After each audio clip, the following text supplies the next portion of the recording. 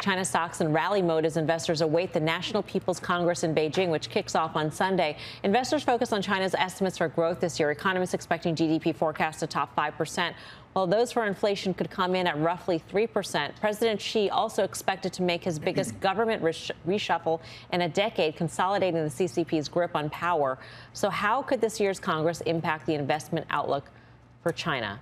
Tim, we go to you, of course. I think we can soften up some of the geopolitics right now. And I think seemingly coming out of a Congress, Xi will have cemented more power. This should take him off the warpath, if I may oversimplify this. I think if you want to also oversimplify EM investing, it's all about the dollar. The dollar's rallied 4%. That's coincided with a pullback of about 6 or 7% in the EEM or whatever you're tracking. I actually think that the dollar is probably in the short term, based upon both Fed dynamics and some of the data we've had, has had a peak. I think the dollar is going to go lower. It doesn't have to go a lot lower for EM to start to rally again. I also think people are underestimating just how powerful the China effect is on the rest of the world. It's an $18 trillion economy. It's not just EM. The U.S. is a $23, $24 trillion economy. China is not that much smaller, and we're talking about a place where, yeah, a lot of that stimulus is already out there. But the second half of 23, to me, is more about where China is. And look at Las Vegas Sands, getting back to, essentially two-year highs. Some of the plays that are really China-specific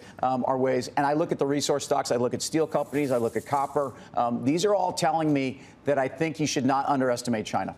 Right. And then also to take a look at the delegate list. I mean, in the past, they've showcased a lot of the internet stars, the internet entrepreneurs, Jack Ma, the NetEase founder, et cetera. But this year, they're switching to hardware.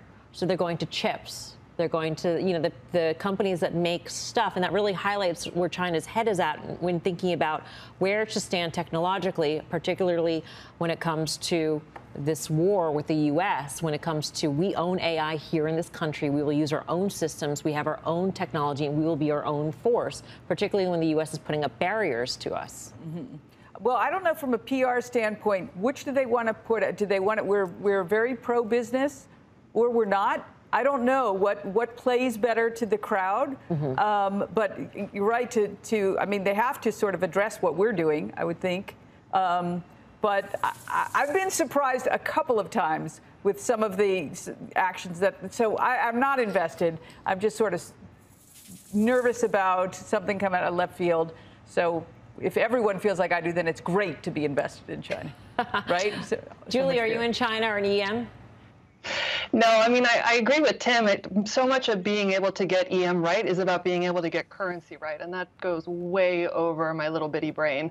I think there's plenty of opportunities in the U.S., more so than needing to go into China, where, the market dynamics are so complex and you have this invisible hand that's actually not so invisible of government.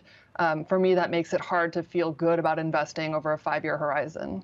Mm-hmm. There is also the Taiwan element to all of this. And the backdrop is that the U.S. just approved a $619 million purchase of new weapons by Taiwan, including missiles, Grasso. So there's that tension, which could lead to other repercussions for American business. Every time you see Chinese related stocks rally 10%, they sell off 20%. So the reopening is juxtaposed to whatever geopolitical volatility that we're going to see. And now they have a no limits partnership or alliance with Russia. That doesn't bode well for national security or the way the world is setting up.